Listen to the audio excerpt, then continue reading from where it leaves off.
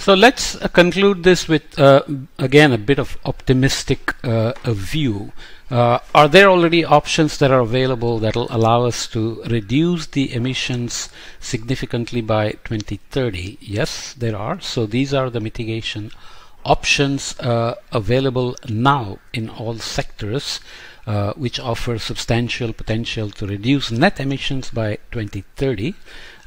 Here are the relative potentials and costs that will obviously vary across countries and in the longer term compared to 2020. So we are looking at potential contribution to net emission reduction in 2030 in terms of gigaton CO2 equivalent per year.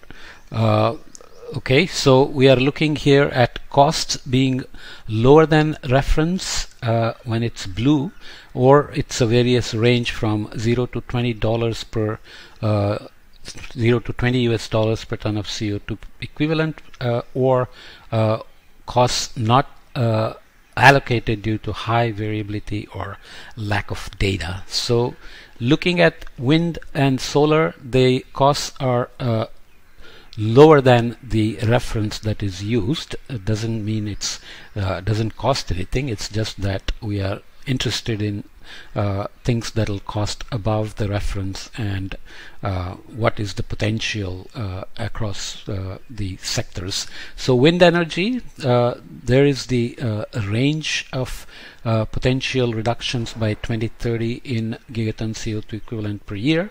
So I'll just read the various ones here. Solar, under energy we have wind, solar, bioelectricity, hydropower, geothermal, nuclear, carbon capture and storage. Bioelectricity, reduced methane emissions from coal mining, reduced methane emissions from oil and gas. So these are the available options. Does that mean they are all implementable? Well, we have talked about the issues with nuclear, Germany completely going away from nuclear, France not doing that, geothermal not being available to everybody, and CCS not being scalable yet, and so on, and bioelectricity having other issues in terms of land use, food security, water use, and so on and so forth. Under agriculture, forestry, and other land use, we have carbon sequestration in agriculture, like agroforestry, which is one of my favorite. Reduce methane and N2O emissions in agriculture, a good no regret decision there. Reduced conversion of forests and other ecosystems, again need to be protected.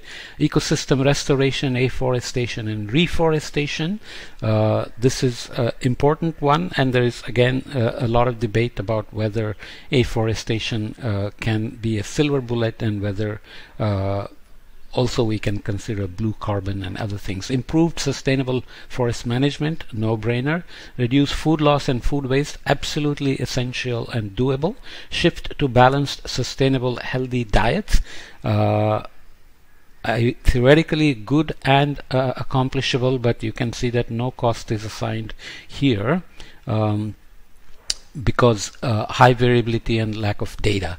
Under buildings, you have avoid demand for energy services, efficient lighting, appliances and equipment, new buildings with high energy performance, very easy to do. On-site renewable production and use, doable. Costs are there at various levels, so track the costs as well. Okay, improvement of existing building stock. So this is about retrofitting. Good example, of course, is something like the Empire State Building in New York, which retrofitted its windows and energy systems to now recover that cost. So this seems often possible, but there is cost involved. Enhanced use of wood products, cost is not assigned, and again, life cycle analysis kind of things may be needed, but it does have a potential for emissions reduction. I will read these because these are generally understandable and doable and important. Under transport, we have fuel efficient light duty vehicles already being done in the US. Trump had retracted some that Obama had regulated or passed as executive order, so now Biden is going back. Electric light-duty vehicles, shift to public transportation. Again, good idea, but not always implemented or implementable, other than in places like Sweden, Denmark, and even countries like Brazil have done better than many other countries like US. Will it ever go to more public transportation? Not so obvious. Shift to bikes and e-bikes. Again, not always doable, but very good idea. Fuel-efficient heavy-duty vehicles, doable. Electric heavy-duty vehicles, including buses, already being done. Shipping efficiency and optimization. Aviation energy efficiency. This is one of the more difficult ones, but many good ideas are being looked at. And biofuels, again, has many issues that have to be carefully looked at in terms of competition for land, water, and food.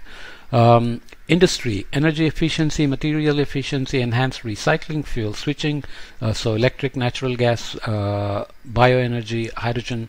I'll have a podcast on hydrogen. A new UK report says hydrogen is actually a high global warming potential, so we have to be careful.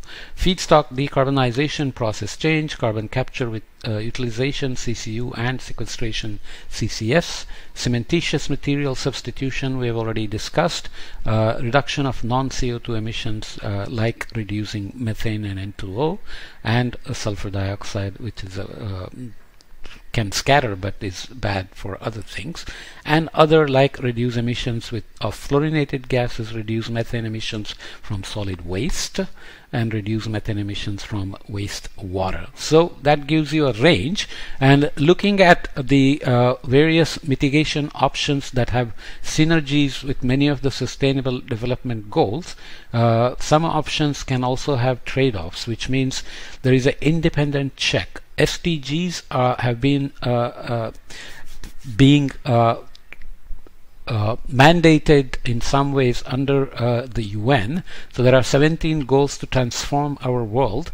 It started as Millennium Development Goals in the 20th century, transition to Sustainable Development Goals after that. So there is a range here: no poverty, zero hunger, good health and well-being, quality education, gender equality, clean water and sanitation, affordable and clean energy, which gets a lot of mention as well, decent work and economic health, industry, innovation, infrastructure, reduced inequalities, sustainable cities and communities gets a lot of attention as well, responsible consumption and production, climate action, broad category, but still, life below water, so protecting biodiversity everywhere, life on land, protecting other species, peace, justice, and strong institutions, and partnerships for the goals. So the mitigation that is very focused on global warming targets is much more of a technology problem, and there are related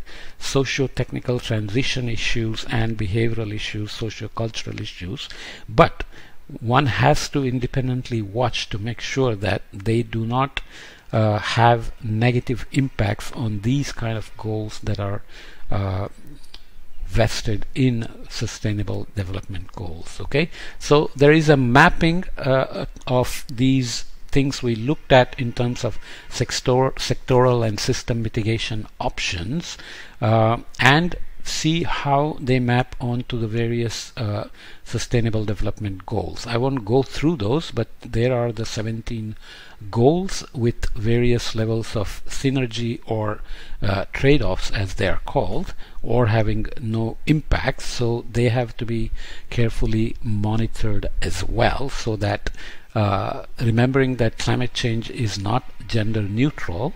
It affects women and children much more than men. It affects poor people more than rich people, and so on.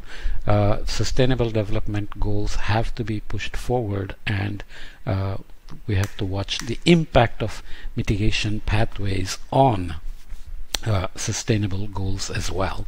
So there are tons of details in these thousands of pages of reports from Working Group 3 on mitigation and the pathways, and we have many independent reports from McKinsey, International Energy Agency, International Renewable Energy Agency under the UN, and so on, that offer their own analysis as well. McKinsey also gives other details like whether net zero pathways can be beneficial for GDPs, whether it can be synergistic with poverty reduction, and so on. So I have a bunch of net zero podcasts under Governing Hubris and Net Zero on this course as well.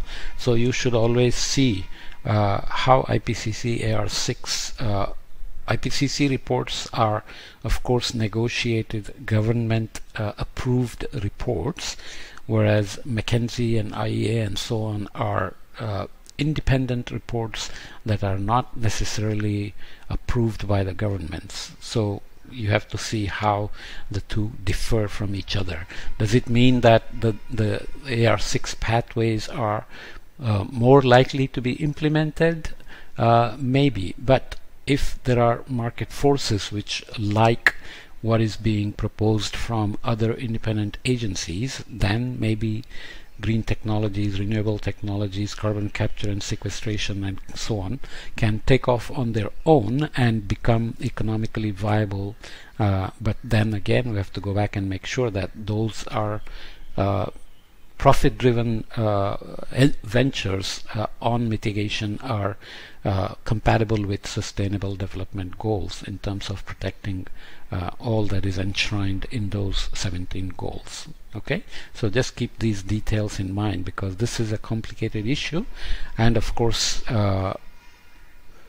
optimistic view is that we have everything we need to get cranking on reducing emissions by 2030, and there are many new innovations needed as well along the way. Okay.